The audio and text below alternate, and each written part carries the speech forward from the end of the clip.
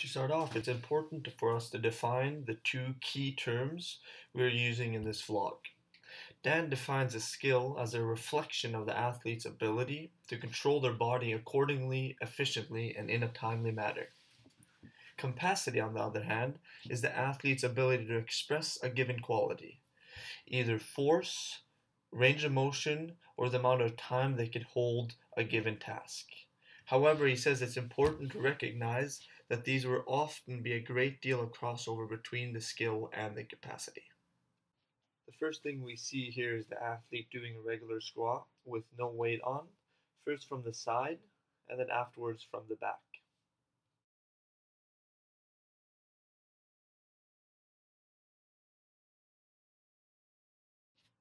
In the still picture from the back, we can clearly see that the right ankle slightly lifts off the ground, and there's a small tilt from the left side to the right side, occurring either at the hip and or the spine. Whether this is due to a capacity issue or a skill issue is still too early to determine, and further investigation is needed.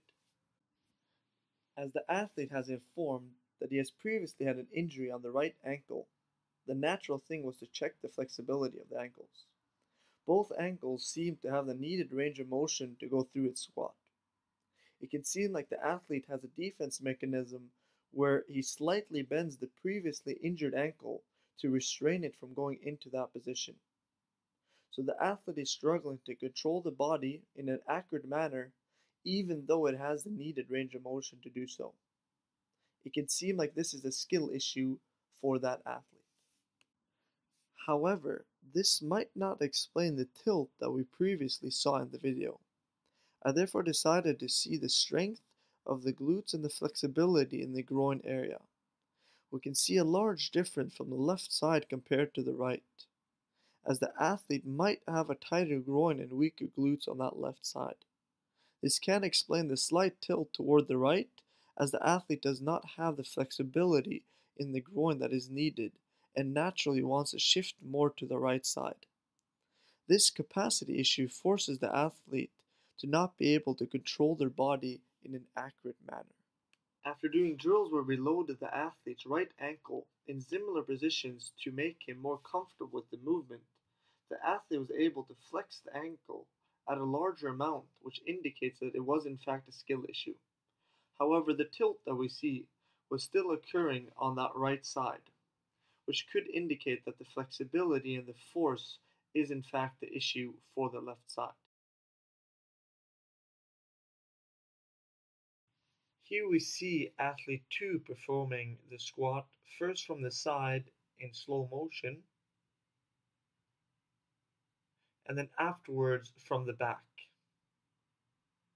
On the still picture from the side, we can clearly see that some posterior pelvic tilt is occurring as the hip goes below the knee. This seems to be the main issue for the athlete.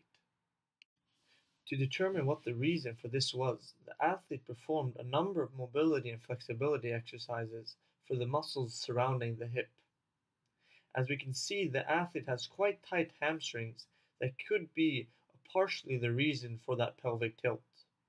We can also see that in a lying position the pelvic tilts as the knee goes above the hip, which again suggests that the hamstring and the glute muscles are limiting and forcing the pelvic posterior as the hip goes below the knee. The groin seems to have a sufficient amount of the needed range of motion and shouldn't be a limiting factor for performing this squat for the athlete. Here we see the athlete rotating both left and right. Notice at the hip that we can see that the hip flexors are fairly tight and struggling to come into 45 degrees, which could, at the lower part of the squat, pinch the pelvic into a posterior position. One component of the capacity is the athlete's ability to produce force. It can be hard to determine if this is a limiting factor, mostly due to the difficulty setting a pinpoint to when we say it is an issue. For both athletes, as they are able to lift over 100 kilos with the same form showed in the videos, the force does not seem to be an issue for the movement. However, if it is needed of the athlete to be able to squat 120 kilos to perform the movements necessary for the given sport, it can be an issue. Due to this, it can be hard to say when force is an issue depending on if we see it as a movement-specific or sport-specific issue.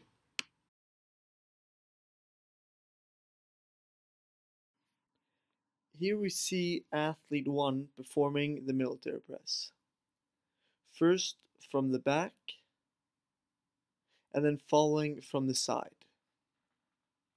From the side still picture, we could see that he loses connection with his ribs, causing them to shift upwards, and the barbell then going behind the athlete at the back end of the lift, which again causes him to lose balance. It seems like the athlete wants to lift the rib cage so that he could lift more with his chest muscles where he is the strongest. However, this can't be determined just by looking at the lift itself. We therefore looked at the flexibility of the athlete's shoulder to see if he struggles to come into that position or if he is shifting back with the rib cage to lift more with the chest muscles, as we mentioned. We could see that the rib cage slightly lifts up at the very end of the movement, but not nearly as much as when he was performing the lift.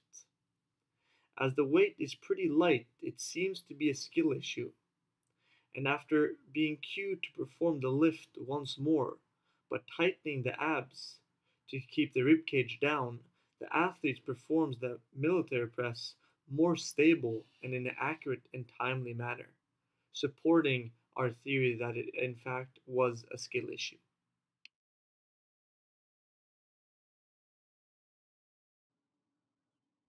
Here we see athlete 2 performing the military press, first from the side and then from the back. We can see at the very top of the lift it is unstable and he loses its balance slightly. There are 3 main things that are worth noticing in these films. First off is the positioning of the shoulders at the very top of the lift. The shoulder on the left is intact and in a contracted position. It is also worth mentioning that the athlete is right-handed and that the right shoulder should appear bigger, as he's right-hand dominant. However, this is not the case. The upper part of the trapezius muscle is also more engaged on the left side compared to the right. If we shift our attention down to the scap, we can see that the scap is more elevated and upward rotated on the left side.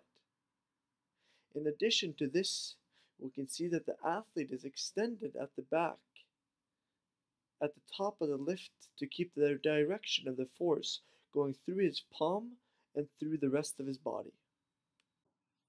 When the athlete is informed to try to keep the back as straight as possible while lifting the arms as far up and back, we can see that the athlete is struggling.